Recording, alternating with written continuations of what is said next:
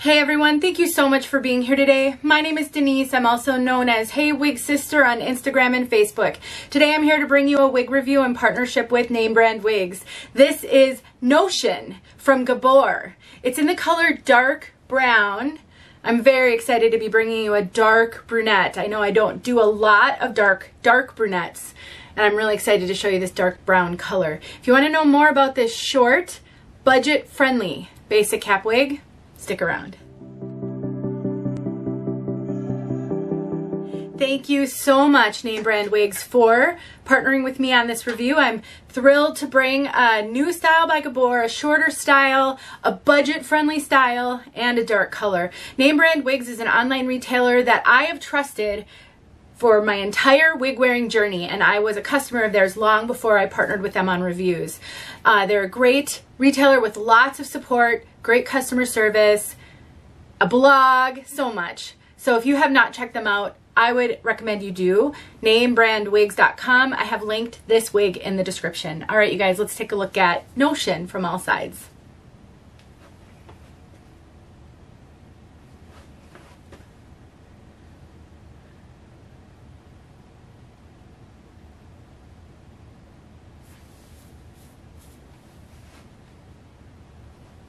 All right, guys, what I want you to notice, the nape is very short. It is 1.5 inches. I'm going to turn around so that you can see that. I'm just taking my shoes off. They're hurting my feet, so we're going barefoot.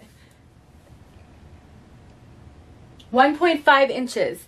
If you are not familiar with short wigs, I always tell my wig wearing sisters that you should be aware of your how your hairline fits for anything from a 2-inch nape and shorter, so that you know if you are going to struggle to hide your bio hair. I have to wear a wig grip and tuck all my hair up into the wig grip in order for it not to show on a nape this short. And we've got it's longer on the top and the front. So you've got a short cut in the back and some length in the front.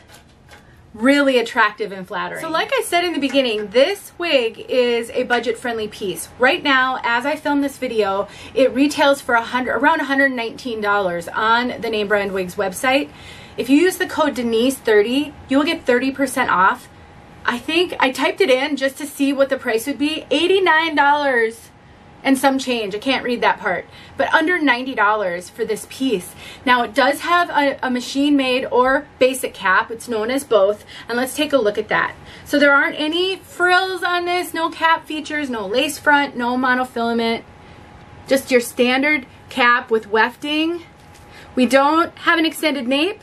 You can't even really see it because the cap is so dark, but it also has Velcro adjusters, and it fits really comfortably. I'd say this is running a little bit bigger than average. It fits me pretty big. I have it cinched in and there's tons of stretch, and I do get extra cap up here.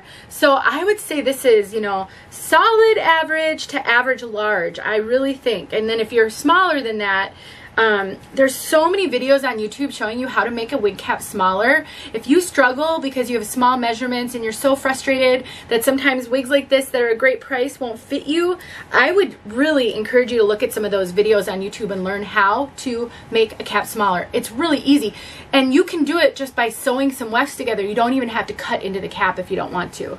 So we've got a nice size cap. This is, I would say, you know, a good density. It's not a heavy density. It's not a super low density. It's kind of more in the middle, moderate density. There is some permatease up here. So I've got permatease all right up here and at the crown, which gives it that lift, that sort of bump back there.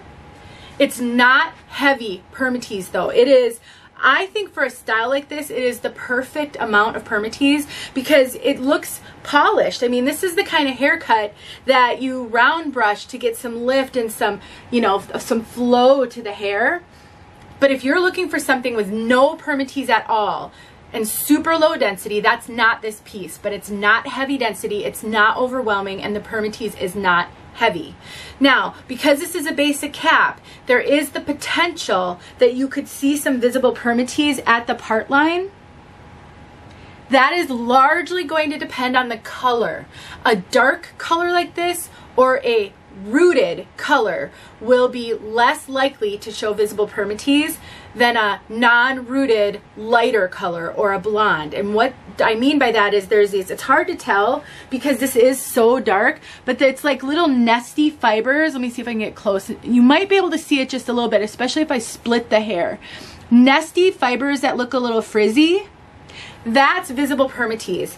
All wigs that don't have any monofilament for parting, there's a risk of seeing permatease. The permatease is there not just to give lift, but to hide where the fibers are sewn into the cap. So it's kind of necessary at the part line at least on these types of wigs.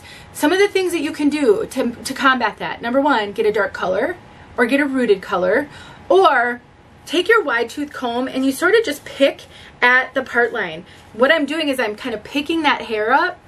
So I try to get the hair to lift up above that permatease so that you can't see it. Because this wig doesn't have a lot of permatease, you're not getting a ton of lift or volume on this one. So you can get some, and I think if you want to use styling product, you might be able to get a little more, but it's not going to give you a lot of poof. It's just not a high permatease piece. But it's such a cute polished style, and for those of you who like to tuck, it's absolutely tuckable. You can really change up the look by tucking one side. If you used some styling cream and some hairspray, you could really get it sort of messy and piecey. And headbands. One of my favorite things to do with short wigs is to put a headband on. It just really can change up that look and make it so fun. And if you get a piece that does show visible permatease, a headband is awesome. I have a couple of basic cap wigs that I really love, but I don't love that I can see the permatease. I always wear those with a headband because I love the color, I love the style and everything else, and that'll just hide that permatease. So keep that in mind and tuck that in your back pocket if you ever find that a struggle in your wig wearing. All right, everybody, we're at the color section of this video. So let's talk about color. Dark brown. This is almost black. It is a very, very dark brown. There's no highlighting. It is just a rich, deep, dark brown. It is as close to black as it can be without being black. And to some people, they may actually think it's black. I'm trying to kind of look at it out of the glare of my lights. So if you really like deep brunettes, but you don't really like black, this is close. Also, if you like a little bit of dynamic color, this doesn't have that, but it's very rich. So even though you don't see any visible highlights, it is a rich color.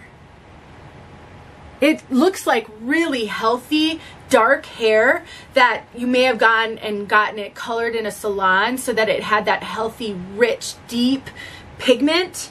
It's a very deeply, richly pigmented brunette. And for those of you who are sensitive to wig shine, I'm not, this one, in some lighting it looks, you can kind of see that shine, but it doesn't look like synthetic wig shine to me. It looks like super healthy hair. It actually looks like, I don't know if you guys ever did this, but when I was younger and I would like do my hair to go out, I would spray this glossing spray on my hair to kind of give my hair a fresh, healthy shine. That's what this reminds me of. Not synthetic wig shine, but just healthy hair shine. All right, let's get outside so that you can see this color outside. Thank you so much, Name Brand Wigs, for sending me this so I can share it. This is what it looked like straight out of the box. I did nothing to this. It didn't need anything. I didn't use product. All I did was run my fingers through it. It looked awesome out of the box. So there's no out of the box at the end of this because it looked just like this. As a matter of fact, I did the out of the box a couple of hours ago and then set it aside until I could come and film this review. So I've really done nothing. Thanks for watching. I'll talk to you guys in my next video. Friends, here we are outside. It's quite cold out here in very cloudy but natural light conditions. This is dark brown. It's even snowing a little bit, it looks like. So dark brown, it's just a very rich, dark brown. No red tones, no highlights, just really rich. This is actually the color my hair was before I started losing it and getting some gray. So this color feels like home to me. So if you're looking for a rich, deep, dark brown, almost black, it's not black, but it's very dark brown, no red, no highlights, Gabor dark brown. Thanks for watching.